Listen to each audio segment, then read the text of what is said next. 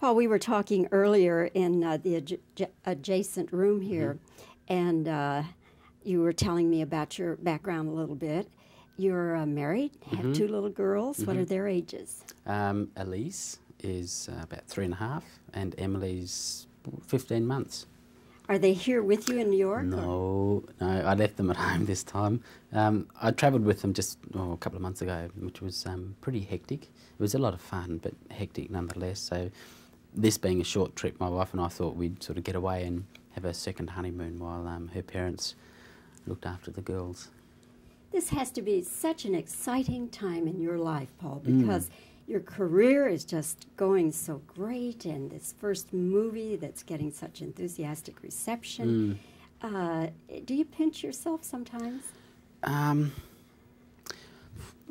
Yes, I do. It's sort of strange. It is an incredibly exciting time, and yet at the same time it's quite frightening because you know, the future could go anywhere. You know, I have no idea what's coming up. You know, I have no idea what way it's going to go.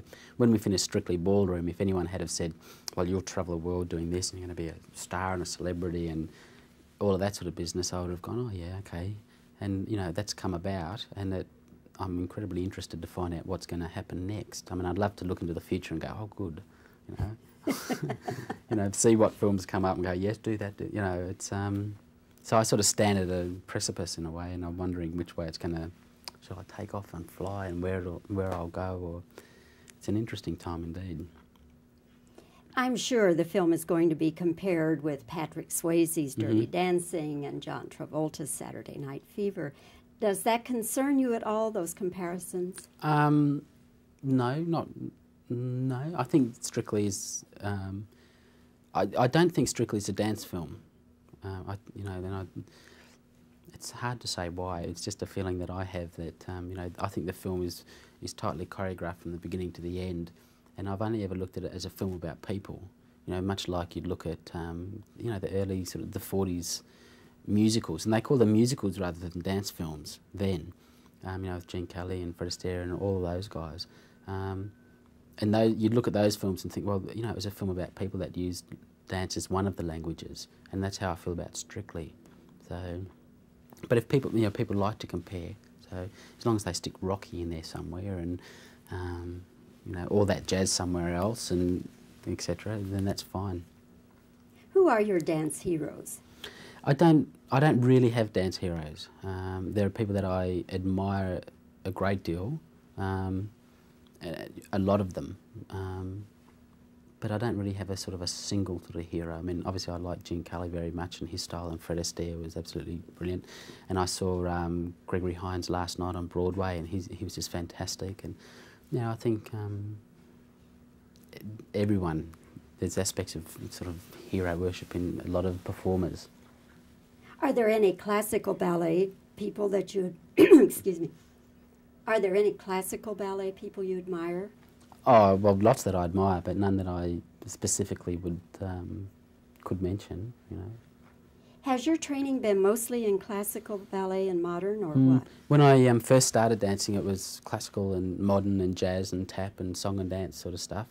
And then as I progressed into my career, it basically became straight classical dance. And then I branched off to do a contemporary style of movement. I would think that nowadays a dancer has to be very versatile, does he not? Yes, I would think so. It depends really what you're doing. As a contemporary dancer, you can ask, you know, I could be asked to do sort of anything dance-wise, but as a contemporary dancer, there's no limit to dance. But I certainly don't mean that, you know, I'd have to train if I wanted to do modern, or I'd have to go back and train a bit more if I wanted to do straight classical, or if I want to do a film with ballroom dancing, I have to go and train to do ballroom dancing.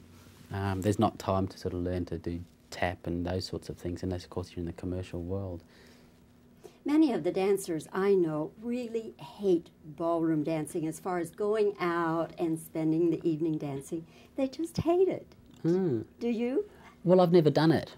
I mean, I've never sort of gone out ballroom dancing, but I don't sort of go to discos or clubs either. I'm a family man, and I suppose dancing all day or whatever, I just like to go home and have a quiet beer and play with the kids. You told me your wife was a dancer. Yes. The two of you never did go out just recreational dancing? On tour, you know, when you're out of town or something, you might go out to a club, but I never used to go to clubs. I don't know, socially I wasn't that. I used to like to go to a cafe and talk or write or, you know, or go and have a bit of pasta over a glass of red wine or something like that, but not really to the dance clubs. And I certainly don't go now, apart from the fact I've got kids, but, you know, if I walk into a dance club, people stop dancing and wait for me to dance, thinking, you know, he's going to be brilliant. And I'm quite funny at disco dancing, so, so I don't go. Had you done flamenco dancing before this movie? I had studied it for maybe, you know, a couple of months many years ago, but it's I suppose a great interest to me. Whenever there's a flamenco dance trip from Spain that tours Australia, I always go.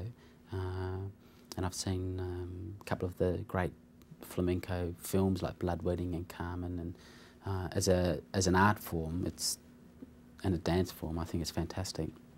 It requires different muscles. You hurt in different places. Well, yes, as a dancer you hurt all the time anyway, but no, just to do. I mean, it's so powerful and passionate and things that you just can't help but get incredibly involved with it. And you're not really allowed to do that with ballroom dancing. You're not allowed to sort of be personally involved. So I enjoyed the flamenco a lot. Well, Paul, congratulations to all of you, and especially to you. Your performance is just wonderful. Oh, thank you. Whether you're dancing or not, it's okay. a really wonderful performance. And I hope I have the chance to meet you and talk with you again about your next film. I'd like that too. Thank you. Thank you, Bobbie. You know, Texans and Australians. I'll cue you to start. You stand by.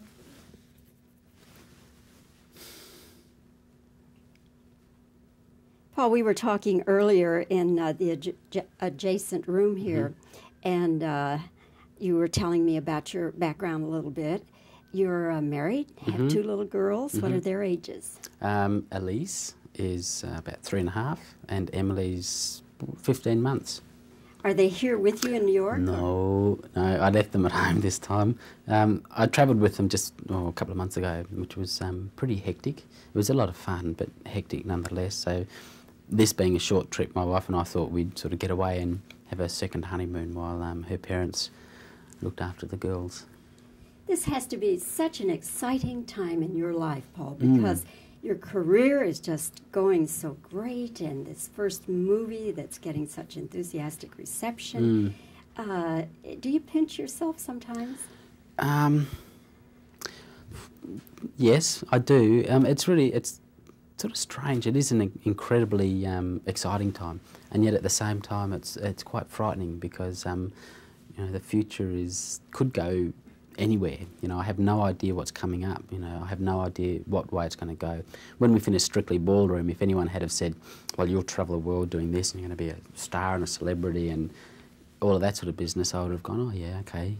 And, you know, that's come about, and I'm incredibly interested to find out what's going to happen next. I mean, I'd love to look into the future and go, oh, good, you know. You know, see what films come up and go, yes, do that, you know, it's... So I sort of stand at a precipice in a way, and I'm wondering which way it's going to, shall I take off and fly and where I'll go, or it's an interesting time indeed. I'm sure the film is going to be compared with Patrick Swayze's Dirty Dancing and John Travolta's Saturday Night Fever. Does that concern you at all, those comparisons? No. I think Strictly is, I don't think Strictly is a dance film. It's hard to say why. It's just a feeling that I have that, you know, I think the film is tightly choreographed from the beginning to the end, and I've only ever looked at it as a film about people. You know, much like you'd look at, you know, the early sort of the 40s musicals, and they call them musicals rather than dance films then. You know, with Gene Kelly and Fred Astaire and all of those guys. And and you'd look at those films and think, well, you know, it was a film about people that used dance as one of the languages, and that's how I feel about Strictly.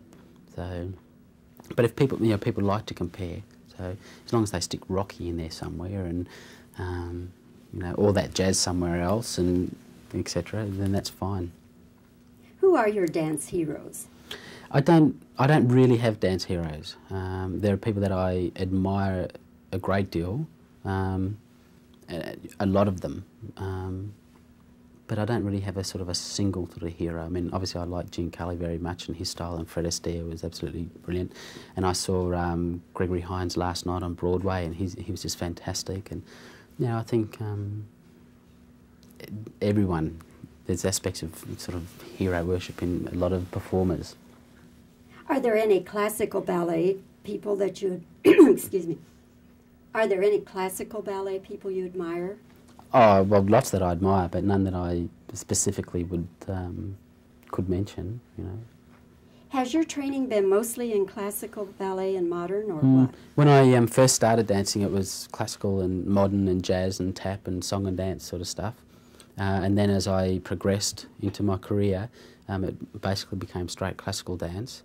And then I branched off to do a contemporary style of movement. I would think that nowadays a dancer has to be very versatile, does he not? Yes, I would think so. It depends really what you're doing. As a contemporary dancer, you can ask, you know, I could be asked to do sort of anything dance-wise, but as a contemporary dancer, there's no limit to dance. But I certainly don't mean that, you know, I'd have to train if I wanted to do modern, or I'd have to go back and train a bit more if I wanted to do straight classical, or if I want to do a film with ballroom dancing, I have to go and train to do ballroom dancing. There's not time to sort of learn to do tap and those sorts of things, unless, of course, you're in the commercial world.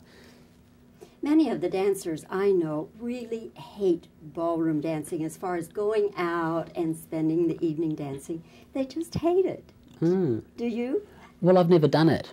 I mean, I've never sort of gone out ballroom dancing, but I don't sort of go to discos or clubs either. I'm a family man, and I suppose dancing all day or whatever, I just like to go home and have a quiet beer and play with the kids.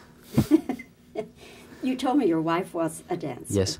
The two of you never did go out just recreational dancing? On tour, you know, when you're out of town or something, you might go out to a club, but I never used to go to clubs. I don't know, socially I wasn't that. I used to like to go to a cafe and talk or write, or, you know, or go and have a bit of pasta over a glass of red wine or something like that, but not really to the dance clubs. And I certainly don't go now, apart from the fact I've got kids, but, you know, if I walk into a dance club, people stop dancing and wait for me to dance, thinking, you know, he's going to be brilliant.